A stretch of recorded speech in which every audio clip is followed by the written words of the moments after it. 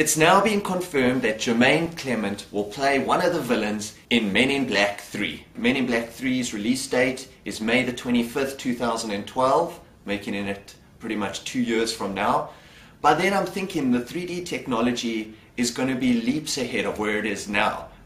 And to see these aliens and these action sequences in 3D is going to be great. It's going to have a massive budget behind it. It's a film perfectly suited for 3D, and it's going to be great to see it in 3D. Obviously Will Smith is back, Tommy Lee Jones, and Josh Brolin will be playing a younger version of Tommy Lee Jones's character, set in 1969.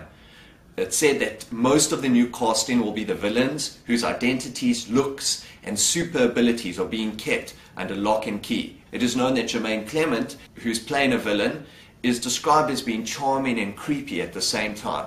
Jemaine Clement, a little bit about him, he's the creator, writer, and producer and actor, star of the huge hit TV series Flight of the Conchords.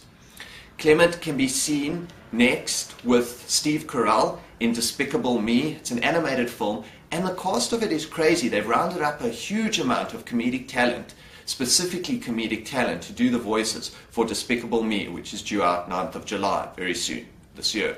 It's got the voices of Steve Carell, Kristen Wiig, Miranda Cosgrove, Jason Segel, Russell Brand, Ken Jeong, Danny Bride, and Will Arnett. So great comedic voices behind this film.